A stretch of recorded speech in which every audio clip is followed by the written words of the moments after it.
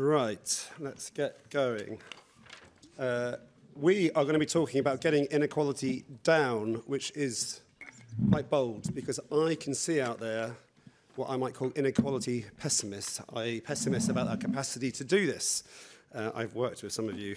And that isn't surprising because it is a hard task. As you've heard earlier, our view is that under current policy settings, if we manage to boost growth, that all else equal would be likely to increase inequality if we don't do anything else. And that is why, as you heard from Torsten earlier, we have proposed a raft of things on pre-distribution, higher employment, good jobs, increased skills, as well as redistribution, a welfare state that doesn't leave some groups, some people behind as the economy grows, and a tax system that shares burdens fairly.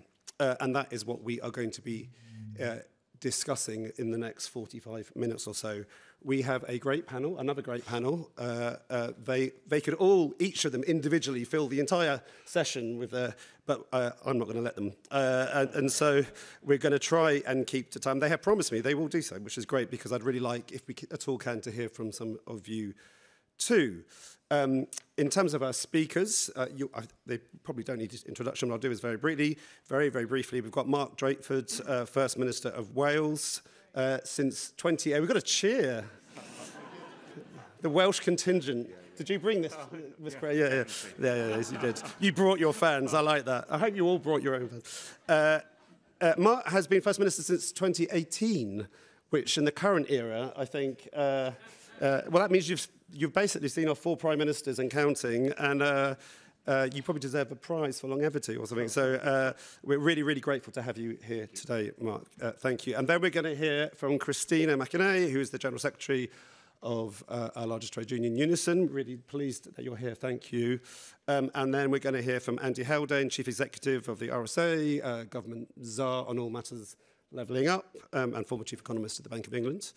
But to kick us off, we're going to hear from Lindsay Judge, who is a research director at the Resolution Foundation, has led lots of the important work in this inquiry, and Lindsay is going to succinctly set out some of our key proposals when it comes to reducing inequality. Lindsay.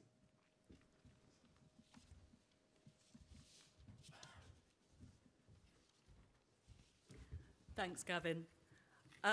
So Emily set out the Economy 2030 agenda for growth very cogently in the last session, but as Torsten said and Gavin has just repeated, we know that growth on its own does not address the second major problem we face as a country, which is sky-high inequality. And in fact, our modelling has shown that growth alone will drive up inequality over time in the absence of policy interventions that are pre- or redistributive. So what do we need to do if we don't want to look like the US? We don't want to be an economy that's high growth, high inequality. What does policy need to do in order to tackle inequality? The first objective that policymakers must focus on is raising employment.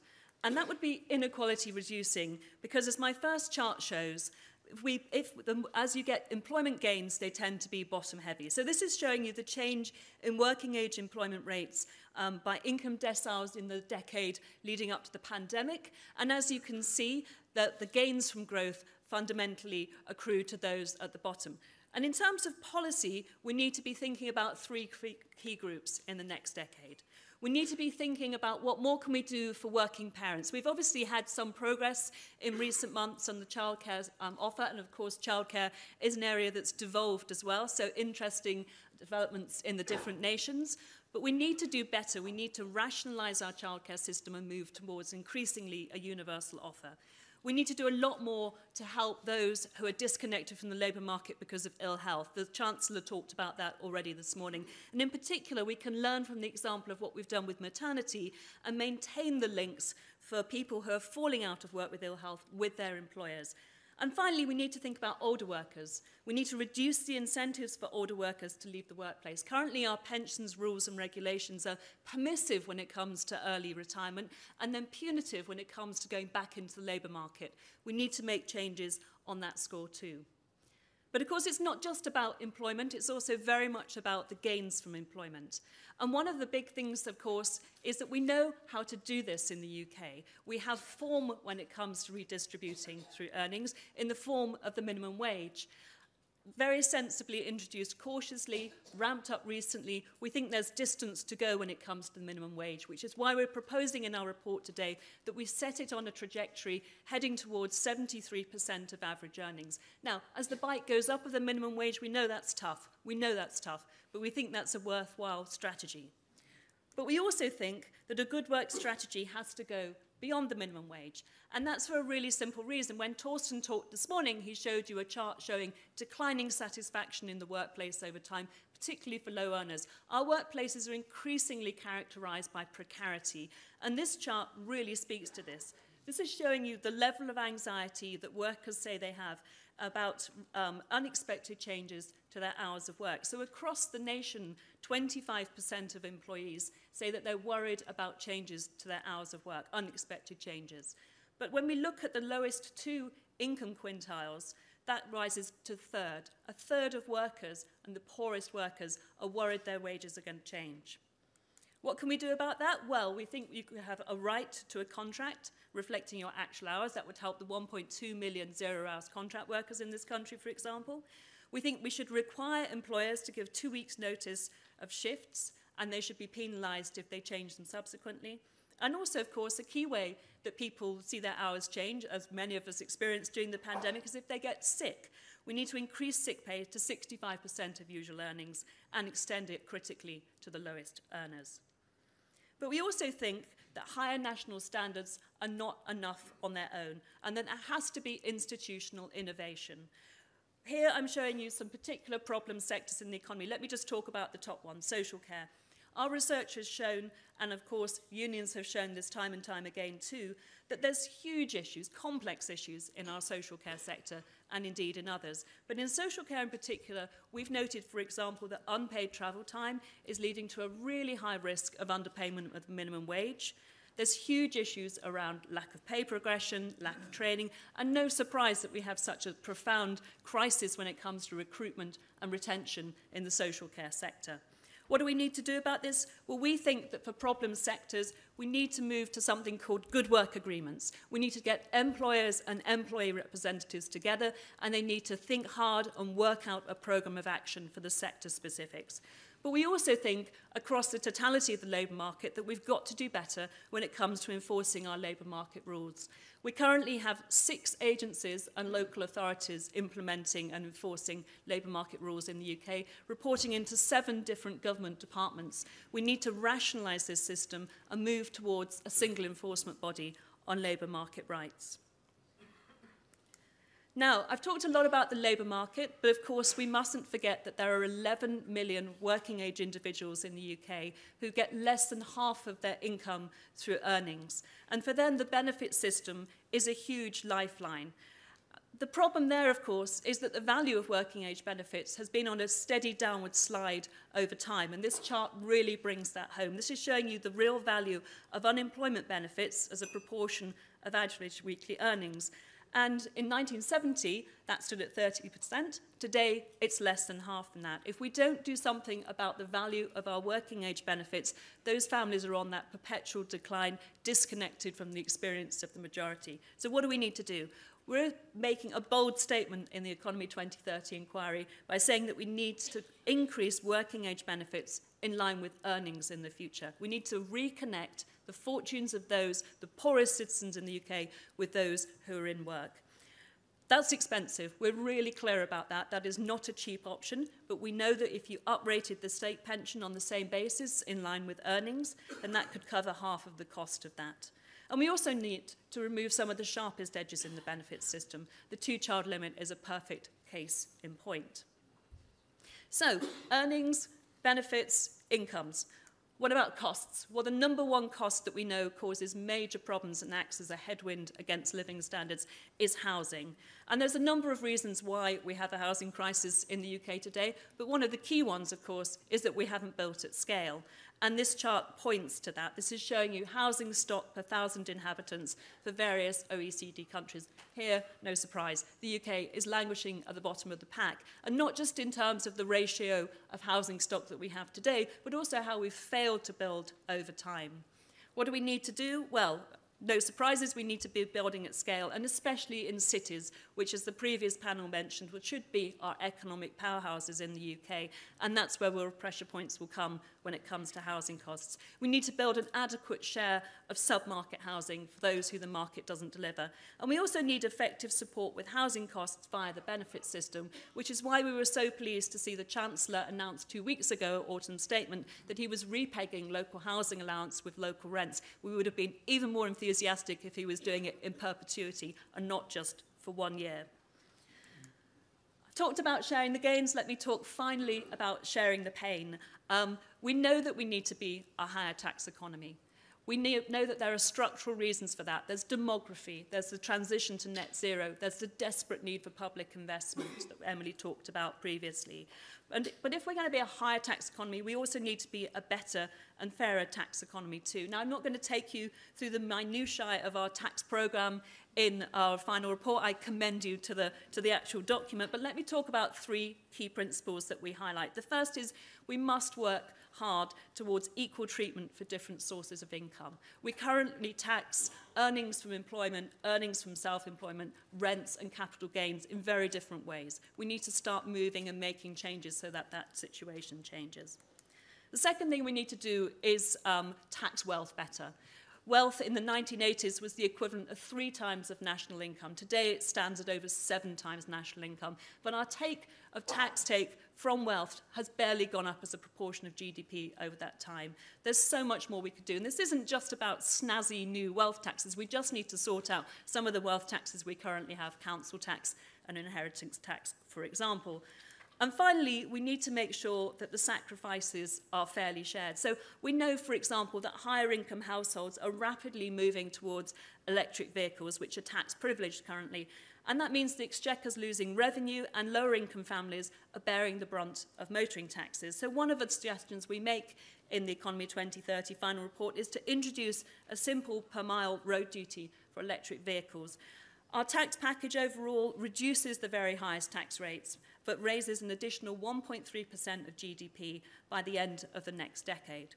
So, with a good work agenda, reconnecting benefits to the value of earnings, tackling housing costs, fairer taxes, that's our agenda for reducing inequality in the Economy 2030 inquiry, and I really look forward to hearing from the panel and from you about it.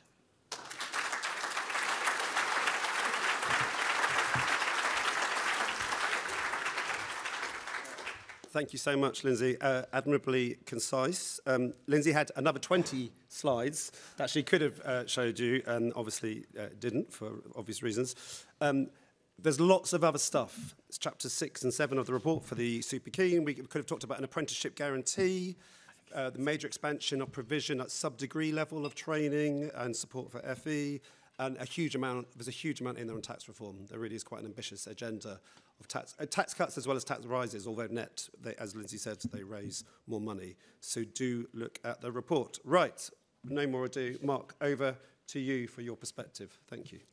Well, Gavin, thank you very much. Good afternoon, Pnawn da. Apologies at the beginning. I am going to be rattling a huge amount of stuff past you very quickly, and we'll probably end up speaking in headlines quite a lot of the time, but I want to try and cover as much ground as I can. I thought I'd begin with 2 of the propositions in the report, one of which I definitely agree with, the other which I want to just add a small caveat to. So the first proposition is that we must be as hard-headed about lower inequality as higher growth, and I hope that the practical things that I will talk about this afternoon demonstrate that these are not remote possibilities, but things that are actually happening today in that hard-headed way. The second proposition that the report offers us is that governments have been deeply unserious about what it might take to improve things. And here's a line I know where this is going. I enjoyed. We are short-term to the core. Well, I just wanted to put a footnote in there because I won't come back to it otherwise. But in Wales, we have this thing called the Wellbeing of Future Generations Act, which is probably the single most radical piece of legislation passed in the whole of the devolution era. It places a legal obligation on ministers, and not just ministers, but other public sector organisations, that when you are making decisions, you have to ask yourself, not simply what impact will this have on people today, but what impact will it have on those generations that come after us. And in the 7 goals of the Wellbeing of Future Generations Act, the most radical of the goals is that we must work towards a more equal Wales. Now, I'm not saying this because I think the report is the Act is an easy drag and drop. You would need something different, I'm sure, in different contexts. But what it does do, and I can tell you this from doing it all the time, it does change the culture of decision-making. It does act as a powerful counterweight simply to thinking about the here and now, when every time you make a decision, you're confronted with a question about what impact it will have on those who come beyond us. With that out of the way, I'm going to try to respond to the challenge set out in the report, which is to provide confidence that a better future is possible, or to quote that famous Welsh socialist Raymond Williams, that to attempt the genuinely radical thing is to make hope possible rather than despair convincing. And if there is a recipe for what I think government is about, it is about trying to live up to that ambition. And in doing so, I'm going to offer you 4 things, 4 strands in how we do make hope possible. And here they are. I think we have to use the power of a reformed state. We need to recognise that while inequality is more than money, for the poorest in our society, it's money that matters the most. That when it comes to dealing with in-work poverty, we have to put to work the potency of social partnership. And finally, that in thinking about inequality, we must strive for policy innovation as well as trying to re-equip the policies of the past for contemporary conditions. So there we are. Those are my 4 themes. The first is about using the power of a reformed state. And, sometimes when I used to teach these things in universities, I used to get blank looks from students when I would say that in Wales we believe that good government is good for you, as though this was an entirely taken for granted proposition. But of course we know that there are many people who believe that government does best when government does least, and that government should just get out of the way and allow the system to operate effectively. We've never taken that view in Wales. We believe that when we take collective action to tackle common problems, then, and crucially for this session, those solutions reach deepest into the lives of those who need them the most. And I'm just going to offer you 2 very quick examples of what I mean by that, and they're absolutely contemporary examples. Some of you may have read that we now have a default 20-mile-per-hour speed limit in all built-up residential areas in Wales. There are many reasons for it, but it is an inequality measure in itself. Accidents don't happen accidentally. If you are a child living in a disadvantaged family or a disadvantaged community, you are much more likely to be involved in an accident. That accident is much more likely to leave that child seriously injured. The risks are clustered by individuals and by area, and our policy of requiring a 20-mile-an-hour speed limit in all residential areas is an inequality measure as much as it is anything else. And at the same time, we're consulting at the moment on reforming the school year to bring it into line with the way that people live their lives today. And we do that because we know that learning loss is greatest in those families and for those children who arrive at the school gate with the impact of inequality already imprinted on them. Well, when schools have done the fantastic job they do in investing in those young people over the school year, you come to July, those children are now the beneficiaries of everything that has been done, and they go away, and 6 weeks later, they have not seen a book. They have not been helped to retain what they've learnt in terms of numeracy. For many of them, they have been hungry during that period. For far too many of them, they face that problem as well. And we will reform the school year in order to help those children the most. Now, I said that this was about a reformed state and using the power of a reformed state.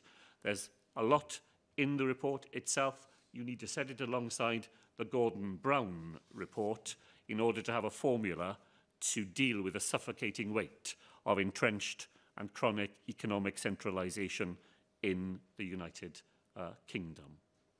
Renewing Labour's devolution project for the middle of the 21st century is, I think, essential if we are going to have governance arrangements in place in order for us to make those economic and social policies actually operate in the lives of the whole of the United Kingdom. I said my second point was that while all those other things are important, if you're in the 4 million people who live in destitution in contemporary United Kingdom, then money is the answer to your problem.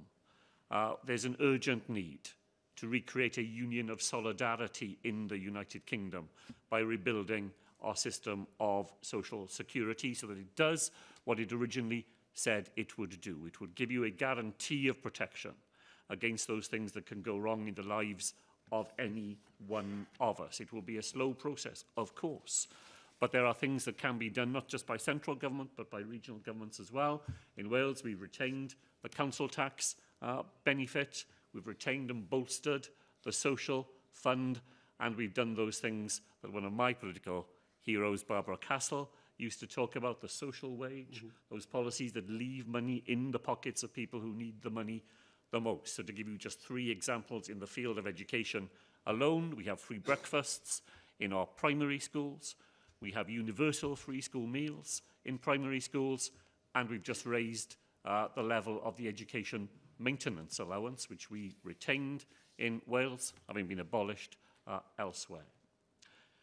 My third point was about in-work poverty, and I'm just for a moment going to highlight the recipe that's there in the report itself, a focus on skills, public investment alongside private investment, a willingness to do more to help those nascent industries of the future.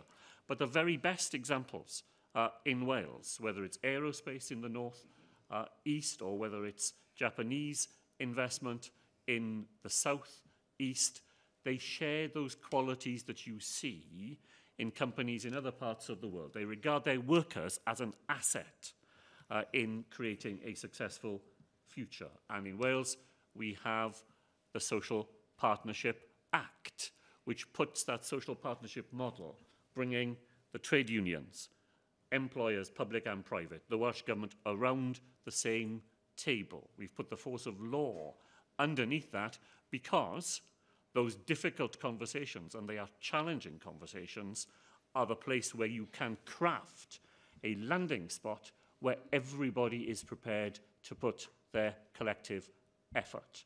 The work we do through the Social Partnership Council on social care, for example, to take Lindsay's earlier example, is all about not just pay, but the things that go alongside it. Terms and conditions, how people are treated in the workplace, how we get that profession to be better recognised. Social partnership, I think, lies at the heart of a recipe for dealing with that in-work poverty challenge.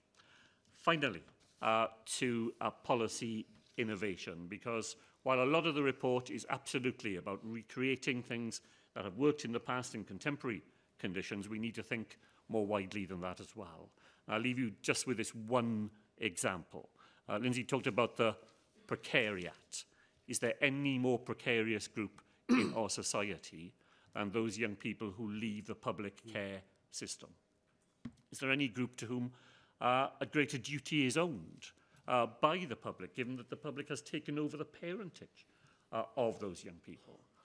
We have a 2-year experiment of offering a universal basic income to every child who leaves public care in Wales. It's set at the level of the real living wage. It is unconditional.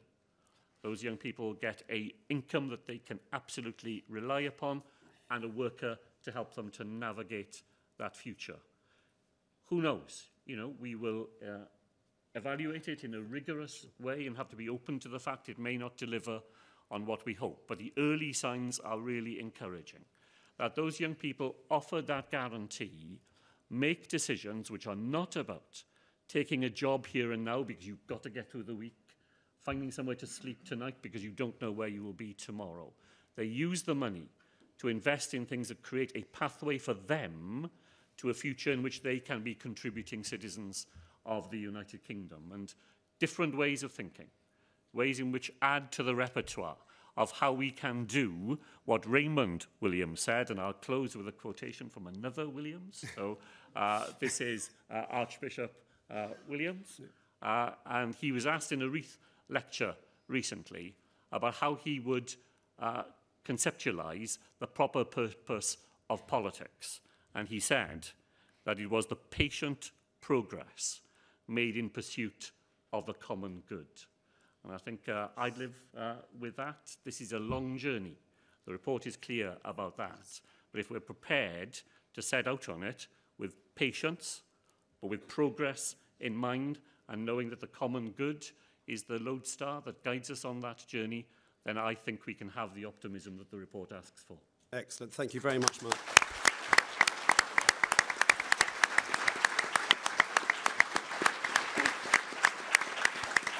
Thank you. Patience and perseverance is what we are all about here. Christina, a trade union perspective. Thank you, and thank you for the invitation to speak today. And there's so much in this report that certainly my union would support. And I want to thank Mark, because I think what they're doing in Wales is an inspiration for what we could be doing in other parts of the UK. So I just wanted to focus on a few quick areas, and certainly in terms of us. You won't be surprised to hear from UNISON's point of view, as the biggest union and the biggest public sector union, that we think investing in public services is absolutely essential if you want to break down inequalities in this country. We've had a government that for the past 13 years hasn't seen any value in investing in public services, and we've seen the damage that has caused to both growth, to the economy, and indeed to equalities in this country. The consequences of structural inequality are very apparent. We see, and this isn't just the past 13 years, so I'm not just blaming the Conservative government, this is something that's been going for many years, is that undervaluing of the skills that many people have, particularly women, bring to the labour market, are just not valued. You know, we pay the people who manage the ticket barriers at stations and the underground. They get paid more than the people who work in care homes. If you look at the people who look after animals in a zoo, will get paid more than people who look after your children, my children, when they went to nursery, or a childminder, because we don't place a value on what are seen as women's skills, whether that's caring, cleaning, catering, and you know, administration, a myriad of other skills that they bring to the workplace. And that needs to fundamentally change. And part of that is structural. I'm going to mention something that I know everybody's eyes glaze over, but job evaluation, the big issue in the public sector. And actually, this is really important, because it's how you boost pay is by getting recognition for the work that people do. We have a broken social care system in this country, and until that's fixed, that impacts on all of us, whether you're a worker in that sector or whether you're someone whose family and relatives and loved ones depend on it. And that also impacts on whether people can go out to work. Until you've got the social care sector sorted, that will not happen. And I also want to mention, I've talked about early years workers. But early years, investing in early years, there's been evidence has been around for years and years. I remember when Gordon Brown introduced Sure Start, the evidence was all there that investing in early years pays off in the long run because it has such an impact on disadvantaged children and impacts on their whole life as they go forward. And as I say, evidence has been there for years and years on this. So that is an investment that actually benefits the whole of society. Taxation, of course, is a massive issue for us because that's how I'm constantly being asked how you're going to fund all these things that you want in the public sector. I won't go into it in detail, I think, just to say lots of support from UNISON in terms of moving towards a more progressive taxation system, particularly things like capital gains tax, where if you make your living through renting out property, you're probably paying less in tax than the tenants that may be working in the care home down the road, and that cannot possibly be right. Also, for us, one of the key issues is making work better and making work pay better and making people more productive through paying them more money.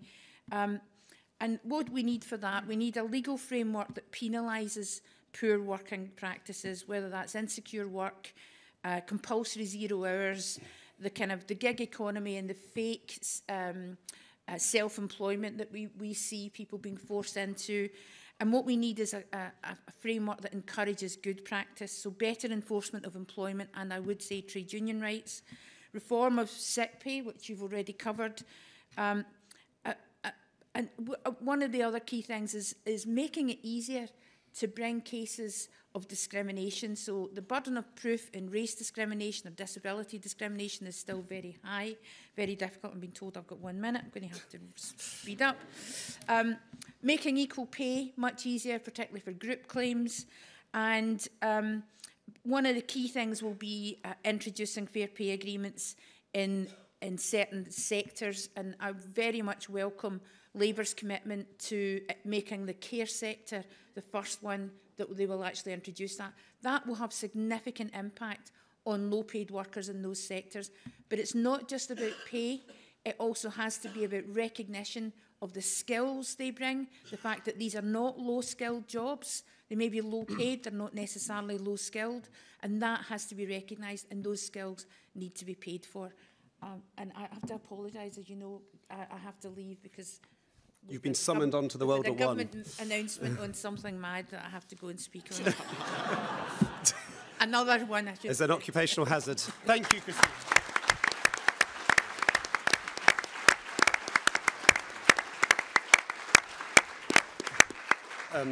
Thank you very much, Christina. A bunch of great points, and thank you for your time if you need to slip away. Over to you, Andy, inequality between places. Thank you, Gavin, and massive congrats to you and the resolution team for this fantastic report. I couldn't take issue with any of the diagnosis or indeed much of the prescription, including around the tax and benefit stuff that Lindsay set out so clearly. But given where we are, we need real boldness. So let me drop a few bold suggestions into the pot to get the conversation going. So the most powerful thing that a powerful person can do is to give away power. Gordon Brown demonstrated that on his first day in office. His signature initiative then was to cede power of monetary policy to the Bank of England. Audacious and bold move, but it worked. And in some ways it was the signature of his long chancellorship. And I think we need similar degrees of boldness and audacity now from the new chancellor, whoever she or he might be. Now is the time for the new chancellor not to play the role of magician, conjuring up new fiscal rabbits from the hat, but rather to play the role of the magician's assistant by cutting themselves in two and the institution over which they preside. What do I mean by that? First, we should consider the separation of the Treasury's finance and economy functions, the conflation of which I think has blighted UK growth policy over many decades, for the entirely understandable reason that the fiscal first inclinations of the Treasury tend to take preeminence. Now, an economy ministry would be something standalone with its own minister and Whitehall department, except I wouldn't put them in Whitehall. I would put the new economy ministry instead in Darlington, in what is currently the Treasury's alternative campus. What better signal of growth intent and of spatially rebalancing our economy than to do that? Now, those of you in the audience will think, we've heard all this before, Andy. Hasn't this been tried? Do you not read the George Brown story, or indeed the Michael Heseltine story, or the Vince Cable story? That all withered on the vine of the Treasury. And that is right. There's no chance this could work without buy-in from numbers 10 and 11. So my suggestion would be that overseeing this national growth strategy is that triumvirate of PM, Finance Minister, and new Economy Minister, supported by a common secretariat, a new, if you like, Council of Economic Advisors, US style, providing analytical and policy support, probably overseen by someone brilliant like Gavin or Torsten. God help. New job for you. Yeah. Accompanying that, and at the local level, we do need a much fuller-throated and wholer-hearted approach to Devo than the debate we have even had so far. And that means Devo not just of spending powers, but crucially of fiscal powers as well. On both fronts, we remain, in my mind, too timid. That would mean redrawing the Devo contract, not just for the English regions, but for Wales, for Scotland, and in time for Northern Ireland as well. Crucially, in terms set not by central government, but by local leaders. And because no good deed goes unpunished, and to bridge what could be, I think, a gap bordering into a chasm between new powers and responsibilities, I would augment that with a standing second chamber of citizens' assemblies to keep local leaders' feet to the flames and fully attuned with the public's need. And the third point, Gavin, is we need a new institutional ecology for the financing of local areas. The current one simply does not work. For me, one means of doing that is to create the equivalent of what many other countries have, which is a national development bank, albeit operating on a deeply decentralized basis. That would comprise a centralized spine of pooled expertise to enable local areas to serve up a portfolio of local projects. Right now, those local projects carry an enormous risk premium relative to London projects. One way of beating that premium back is by drawing upon the central pool of expertise, and augmenting that with a consolidated pool of capital to finance those projects, a pool that would come from a consolidation of existing pension pots discussed in the previous panel, but augmenting that with a consolidation of existing quasi-public institutions, namely the British Business Bank and the National Infrastructure Bank. Now, I'm not naive enough to think that merely shifting governance and powers in institutions would be sufficient to take the UK from that stagnating state to that superhighway. A lot more is needed, a lot more suggested in today's report. Nonetheless, I do think that those governance shifts of the type I have outlined are absolutely necessary, if not sufficient conditions for springboarding growth.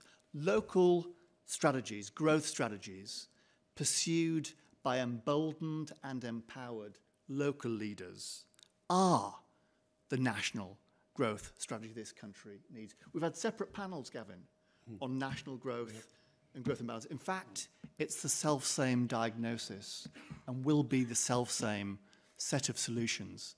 Growth built from the bottom up, doing some of the things I've discussed today and some of the stuff here in the report. Thanks very much. Thank you.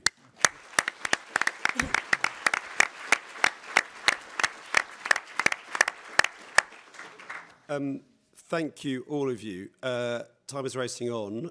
We've had hundreds of questions on Slido. There's people firing them in. I'm not going to do justice to them all. I'm going to bounce off various ones to pose one quick question, which you're going to answer in a minute each, if you can. And they're quite crunchy ones. So, Andy, I'll start with you. We have heard this morning about the need to grow particularly England's second cities, and to develop more high-value, high-paying jobs in those cities. This panel is about reducing inequality. Yeah. If you follow the prognosis set out, we've heard this morning, will you not get higher levels of inequality inside some regions, even if that means lower levels of inequality between regions? And would that be a good thing, or is that a problem? Yep. So the UK stands out, distinguishes itself for all the wrong reasons, because it's wide and widening degree of inter-regional inequality. Yep. So investing in our superstar sectors to drive those higher wage, higher skill jobs is crucial for closing those gaps. If you like, the £100 billion dividend that would come from investing at scale in the UK's second cities. Might that have as a side effect some widening of intra-regional equality? Possibly, but with a bigger pie to play with. Yeah. There's every chance then we can invest in the intra-regional connectivity and intra-regional safety net and intra-regional skills that will then help lift wider boats in the city region. I'm thinking particular of satellite and some stranded towns. Yeah, brilliant. Thank you, Andy. Mark, now there's a whole agenda here on tax, and there's a whole proposal on reforming council tax in England. Lots of people laugh at you when you propose that. I worked on it 20 years ago and I got laughed at by some senior cabinet ministers. It's very hard, and that leads to a kind of fatalism, which is nuts. You have had a revaluation in Wales, and you're about to have another one, I think. What is your lessons for us here about the viability of taking on this horribly iniquitous tax, which causes a fair chunk of some of the problems we're talking about today? Not all of them, but some of them.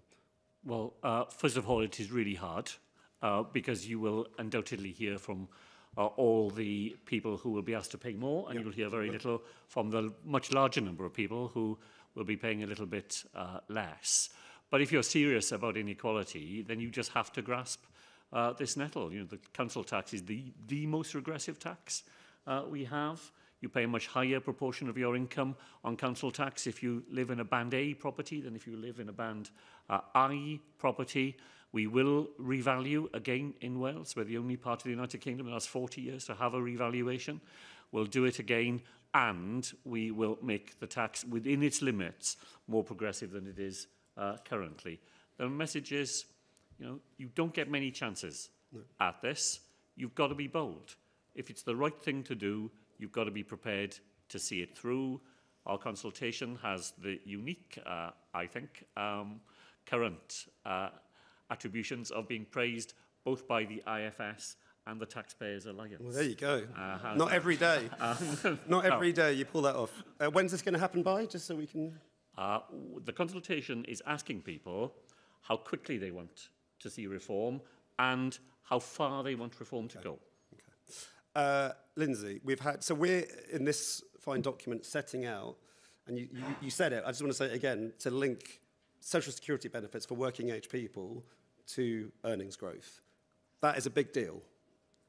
I've had lots of, whenever I've talked about this, and I can see some of it online, various versions of, are you mad, are you killing work incentives, as well as, like, we can't afford it. But there's a kind of a genuine question about what does this do to employment and the incentive to work. What's your answer? Well, I suppose the first thing to say is reducing the value of benefits indefinitely is neither moral nor a sustainable way of increasing work incentives. I mean, on the specifics of linking working age benefits to the value of earnings, of course, that doesn't do anything to work incentives. It basically just freezes them at the current level. But I think also our proposal has to really be seen in the round. So it has to be seen alongside the other things that I pointed out, the rising minimum wage, value of the minimum wage, better good work agenda. And those are positive things that increase work incentives. One of the things we heard and again in some of our qualitative research in the inquiry was that work is so unpleasant for so many people these days that they withdraw from it as much as they can. You know, people will work as many hours as they need to pay the bills, and that's it. That's not a satisfactory situation. We need to do better on the good work side as well to increase work incentives. Thank you, Lindsay. I'm conscious that I'm stood between 500 people and their lunch. So I think, and I'm really sad to do this because there's so many of you here, but I think I'm getting a look. Yeah, I think we're going to call it time now. So would you help me thank our panellists?